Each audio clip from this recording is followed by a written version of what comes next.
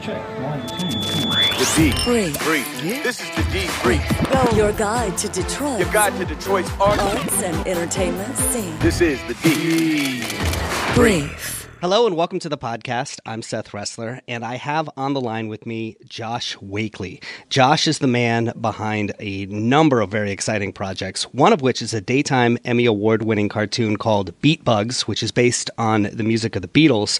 But Josh, I'm so glad you're here because this, of course, is a podcast about Detroit. And you also have a very cool project, a cartoon that's on Netflix called Motown Magic. And I am a fan, so I'm really excited to have you here talking to me. Thanks for joining us. Yeah, it's a pleasure to be here, Seth. And yeah, a pleasure to be speaking to the people of Detroit. It's a great city. There may be no city that's given more great art in the world. So yeah, it's a pleasure. Now, you are the creator, the director, and the producer of Motown Magic, but you're out in Los Angeles, and I can tell by your accent that Los Angeles is probably not your original home either. So how did you come to this point where you were creating this cartoon about, I don't think it ever really says that it's based in Detroit, but it's clearly based in a place that's very similar to Detroit. Yeah, look, it's unusual, isn't it? I mean, I guess where art comes from and who the creative guide for it is. Obviously, yeah. I'm sure the audience is struggling to understand my mumbly Australian accent. I grew up in sort of country Australia, but the first concert that I saw properly at about 9 years old was Stevie Wonder.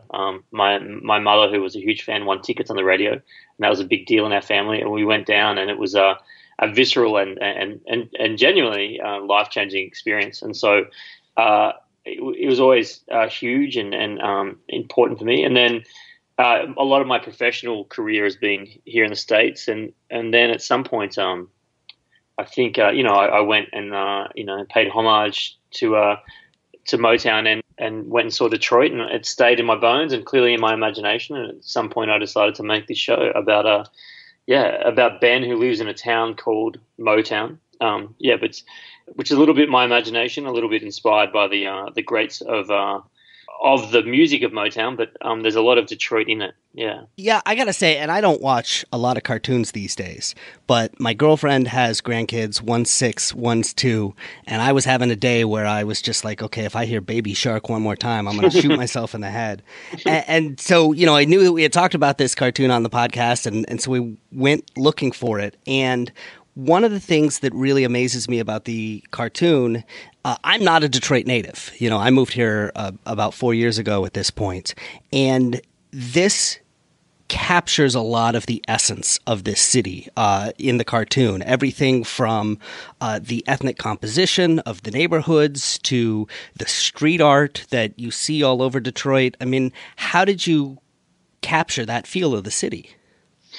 People always ask, that about it. Lots of different art, and I always have had the same answer in any of my work, and it's one that I've seen some people I admire. Is that I really I kind of just listen to my imagination, and without making it sound too esoteric or like woo woo. At some point, if you're meant to do something and it's meant to be out in the world, you kind of it's placed down in your imagination. I always think there's a writer. I'll probably get the pronunciation of his name, Mario Arriaga, and he wrote the movie Babel, which won awards around the world, and it's set in Japan and Mexico and London, and they went and said, "Oh, so what was your experience of Japan?" He said, "I've never been there. I don't have to. I just imagine it." And at some point, the detail comes to you. That being said, I worked I led a writing room. It wasn't just me, and I did staff it with a lot of Detroit locals and writers, and so that gave us a huge kind of entry into the world. And then Don Was, who's a Detroit legend, he's the producer for the Rolling Stones and a lot of sort of leads out a lot of big Motown Redux stuff these days. He's from Detroit, so I was always talking to people, always listening, and always trying to imbibe that into the work.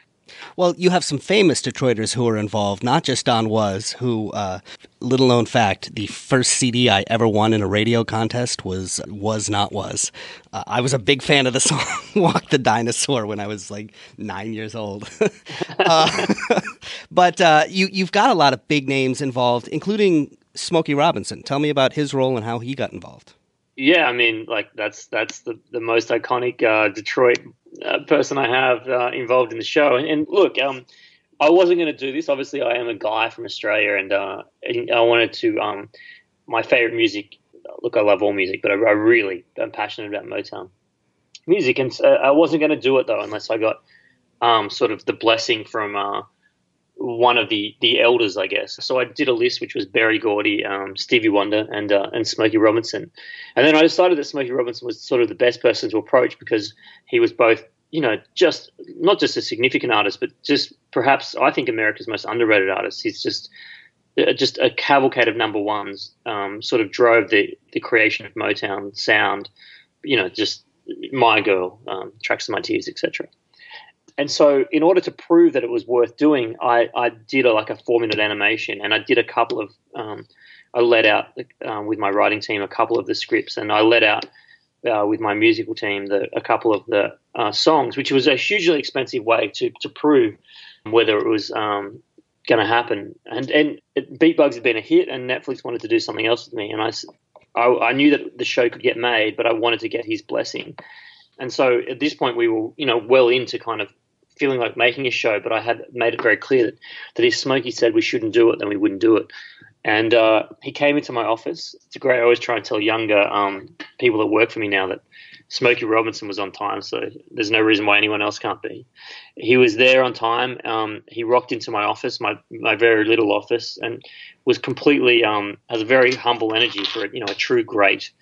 And he sat down and watched the couple of minutes that I'd made of the animation. And then he read the scripts, and then he listened to the music, and then he opened up those he has blue eyes, iconic blue eyes, and said, "We're meant to do this. Let's do this." And gave me a big hug, and he was there all the way. And a huge contributor, extraordinary to be re-recording My Girl, which is what I did with him. And he would just, you'd think, hang on, how did they do that bass line? And he'd tell you a story of when they, were in the room originating it. So a hugely important figure in American culture, and just a massively awesome collaborator. Yeah, that's got to be surreal.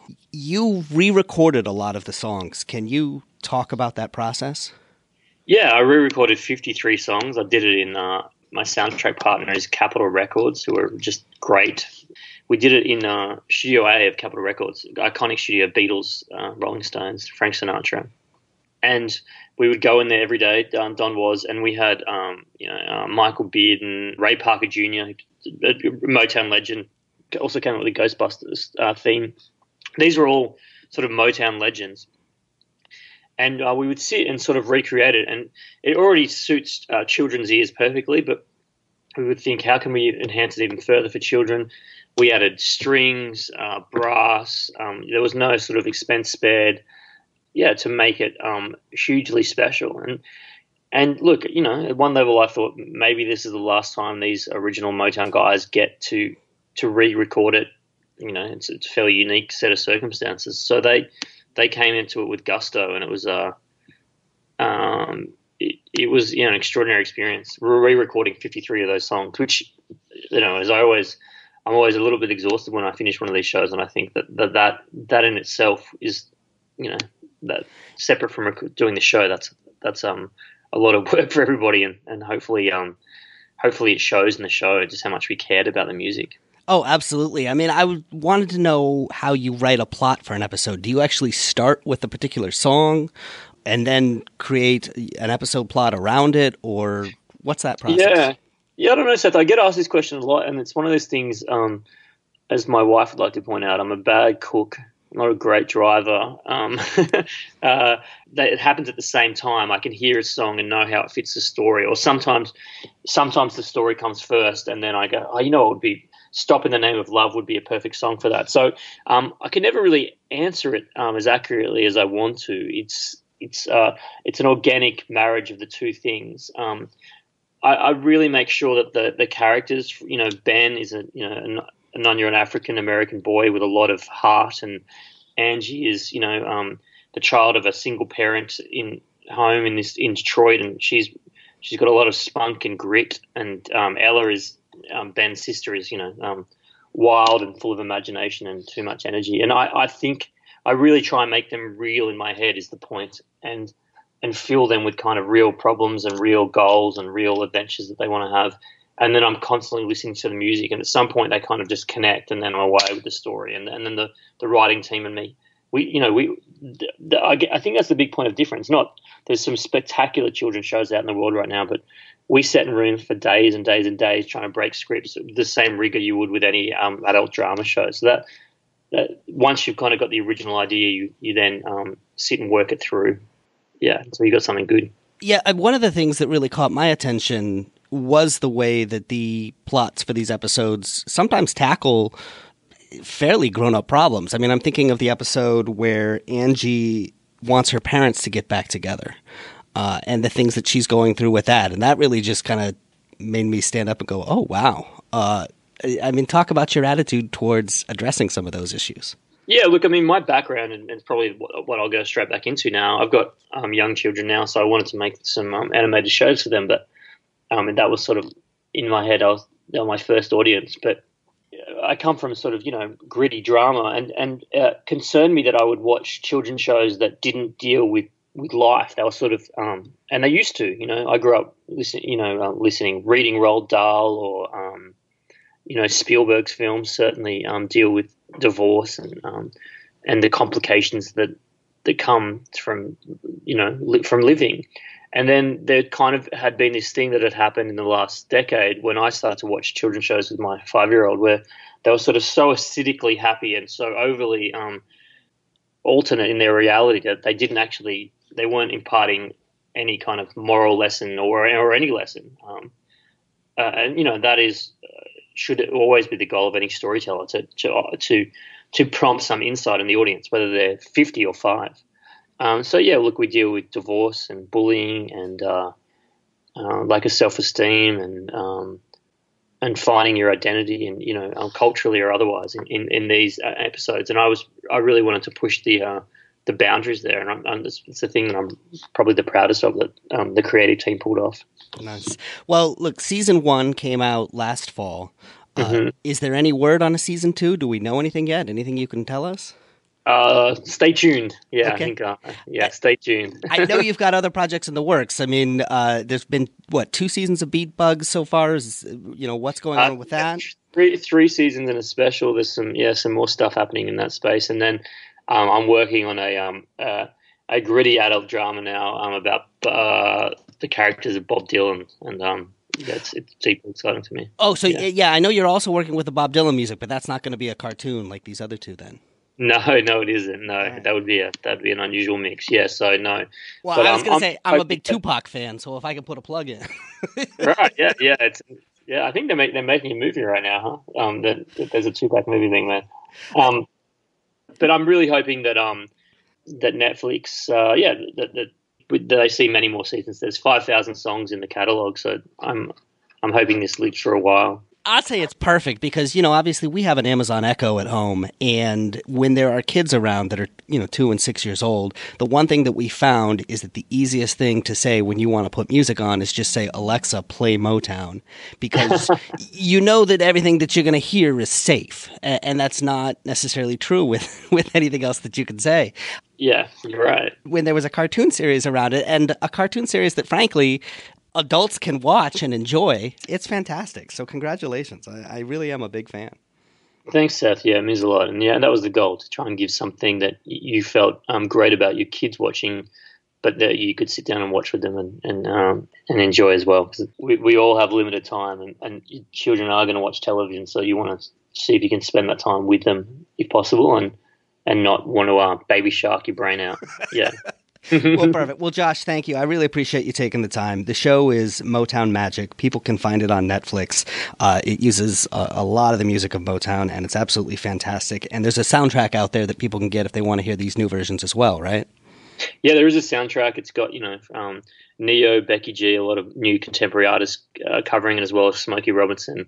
with new versions of his classic songs. So yeah, that's out on Capitol Records. To put that out, and nothing would make me happier than Detroit locals listening to that music on wherever you find music. It's a great city. I'm very proud. I'm very privileged that it lent me some of its great artistic work to make a show out for a little while.